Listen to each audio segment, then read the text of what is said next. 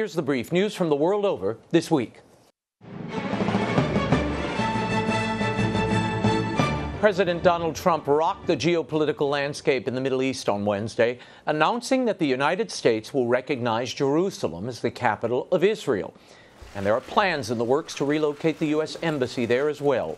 On the domestic front, the move fulfills a campaign pledge. Internationally, it was widely condemned by world leaders, including Pope Francis, as being harmful to Middle East peace. Palestinians and some Muslims throughout the region greeted the news with protests and violence. In his announcement on Wednesday, President Trump said the move was a recognition of reality. It is also a dramatic break with decades of U.S. policy on Jerusalem and counters long-standing international assurances to the Palestinians that the fate of the city will be determined in negotiations. Israel annexed East Jerusalem in 1967. The Palestinians seek it as their future capital. However, Trump went out of his way to say the move is in no way intended to reflect a departure from America's deep commitment to facilitate a lasting Middle East peace agreement. We want an agreement that is a great deal for the Israelis and a great deal for the Palestinians. We are not taking a position of any final status issues, including the specific boundaries of the Israeli sovereignty in Jerusalem or the resolution of contested borders. Those questions are up to the parties involved. More on this later in the show.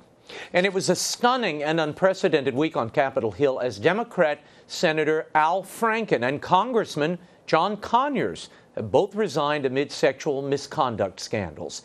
More than 30 Democratic senators called for Franken to step down after an eighth woman alleged misconduct, this time that he forcibly tried to kiss her after an interview on his radio show in 2006. This would be prior to Franken being elected Minnesota's junior senator in 2008. Democrat senators had been facing charges of hypocrisy for several weeks as they had called for Alabama Senate candidate Roy Moore to bow out of the race amid sexual misconduct allegations from 40 years ago. Franken made his announcement from the Senate floor on Thursday. On the House side, Conyers stepped down on Tuesday after several women alleged sexual harassment by the longtime Michigan congressman. And a big development out of the Vatican in what could be a contradiction of canon law. Pope Francis has accepted a controversial interpretation of Amoris Laetitia as authentic magisterium. According to a brief statement this week by the Vatican Secretary of State, Cardinal Pietro Parolin, Pope Francis has ordered the official publication of both his September letter of support to the bishops of Argentina, as well as the bishop's original document favoring communion for divorced and civilly remarried Catholics. Cardinal Francesco Coco Palmiero, head of the Vatican's Council for Legislative Texts, says Pope Francis has, in effect, made the Argentine bishop's interpretation of Amoris Laetitia official teachings of the Church. We'll have much more on this complicated and very important story later in the show with the papal posse. You don't want to miss this. Back here in the United States Supreme Court ruled on Monday to allow the Trump administration's ban on travel to the U.S. by residents of 6 mostly Muslim countries.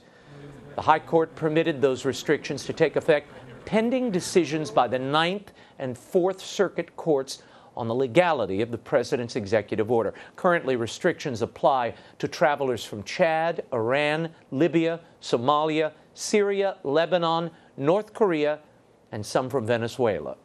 Only 2 justices, Ruth Bader Ginsburg and Sonia Sotomayor, disagreed with the court's decision. On Wednesday, the Ninth Circuit Court out of Seattle heard oral arguments in the case. And in what could be a major precedent-setting case, the High Court heard oral arguments this week in the case of a Colorado baker who declined to make a wedding cake for a gay couple. The clash pits baker Jack Phillips' free speech and artistic expression, as well as his religious freedom rights, against the gay rights claims of 2 men Phillips turned away in 2012. Justice Anthony Kennedy appears to hold the key vote in this case. Although Kennedy penned the 5-4 decision providing the constitutional right to gay marriage in 2015, in this case, he seemed troubled by states' actions against Phillips. Colorado's Civil Rights Commission, he said, may have had a bias against Phillips, having called his claim of religious belief despicable.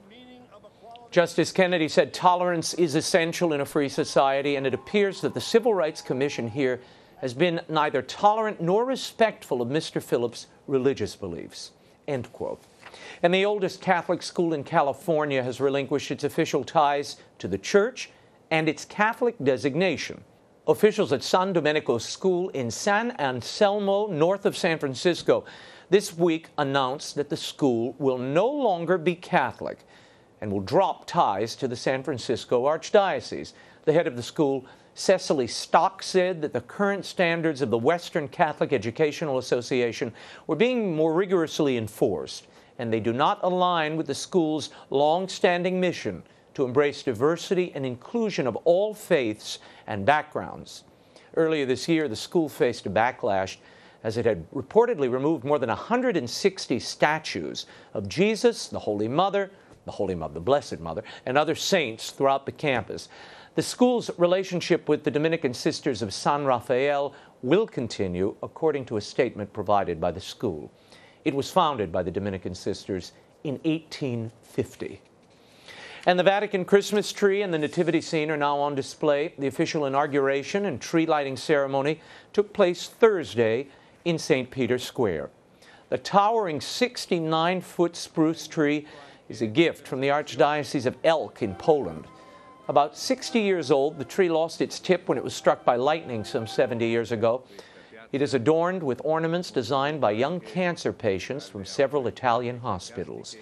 And children from the Norcia region of central Italy, devastated by the earthquakes of last year, also made ornaments for the Christmas tree. The creche was donated by a Benedictine abbey in southern Italy, and it's done in the 18th century style. I feel like I'm the fashion channel, lifestyles of the Vatican.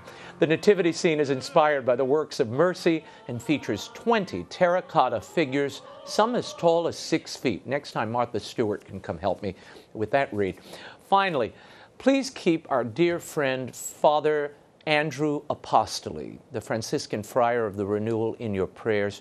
He has long been a part of the EWTN family. He was a spiritual director to me, a good soul and a wonderful man. Father is nearing death. He's battling cancer.